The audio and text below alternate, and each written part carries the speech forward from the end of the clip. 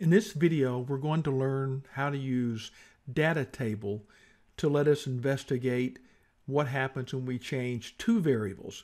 Remember, we looked at goal seek. Goal seek allows you to look at changing one variable on your outcome. Here we're going to change two variables, and we're going to change the quantity, Q, and the demand, D. When you're setting up a data table, you need to arrange it something like this.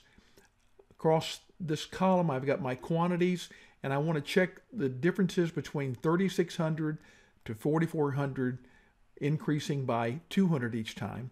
And of course, these values can be whatever is appropriate for your particular model.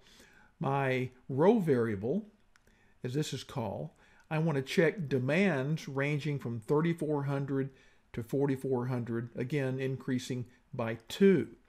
At the intersection here, we need to have the variable, the objective that we're interested in. In this case, it's my profit, and I select my profit cell there so that I'm linking my data table to my profit. Now, how are we going to change these values? Well, we're going to use the data table tool. We need to start by selecting this entire range, starting from your objective function, in this case the profit, including your column variable and your row variable values, not the labels, just the values. And then we go to data, back to what if, and select data table. And we get a little dialog box there.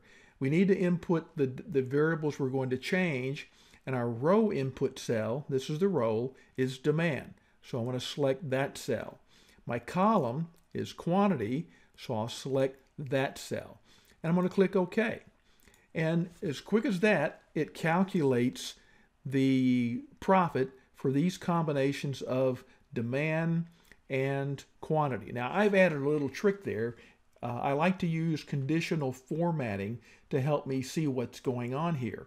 And conditional formatting is pretty straightforward. I don't know if you know how to do that. You just go to Home, go to Conditional Formatting, Highlight Rules. Well, first of all, you've got to select the cells you want to do that on. Conditional Formatting, Color Scales, and I'm just going to pick that one again.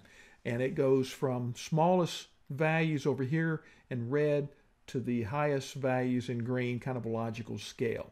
And you can see that if we buy more quantity, 36, than demand, we have a low price there because they can only sell whatever the demand is. And as they buy more than that demand, they go smaller and smaller and smaller profit.